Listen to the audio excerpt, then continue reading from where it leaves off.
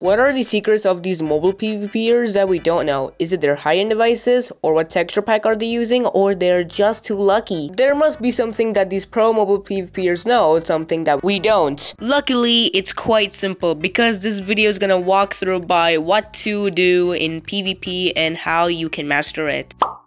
Now, as you have may seen, Minecraft's default PvP settings are trash, so I'm gonna tell you how to fix it for PvP. Go to touch. There are 3 modes for PvP. One is touch, crosshair, and classic. Select any of these and practice with it. But hey, not too fast. Watch the video first. In video settings, there is only one thing to care about, which is FOV. If your FOV is all the way to 30, then you're gonna have a problem with PvPing. The correct FOV depends on your device. So if you're on phone, then your FOV should be 70 to 75. But if you are on tablet, or I should say iPad, then your FOV should be 80 to 90. Once you apply the correct FOV, then you're gonna be able to master.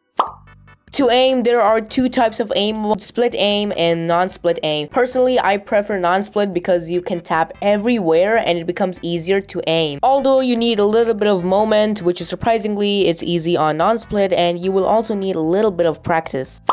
When it comes to mobile PvPing, movement is very important. Without movement, the enemy will easily combo you and then you will cry. So for movement, your aim needs to be a little better. There are multiple types of bridging in mobile, for example, icy bridging, jump bridging, safe bridging, god bridging. For icy bridging, I already made a video on it, but if you still want to see this video, then let's do this. So first, place 1 block here on the left and place 1 block on the right side, and if you do it slowly, then you can icy bridge like this. You can find millions of tutorials of mobile bridging, so check it out. There are 2 types of bridging. One is block clutching and second one is pearl clutching. To do pearl clutching, create a flat world, then build walls, and then start practicing pearl clutching. To block clutch, you go to Zekwa, here's the IP by the way, then go to Golden Sword, select block clutch, and voila, you can now block clutch. To combo your opponent, first strafe and tap 4 CPS to bring it to the sky, and tap 2 CPS and also W tap till the enemy goes into the void. Watch my top 5 PvP tips video, and you should also consider subscribing to this channel, and peace out, clabs.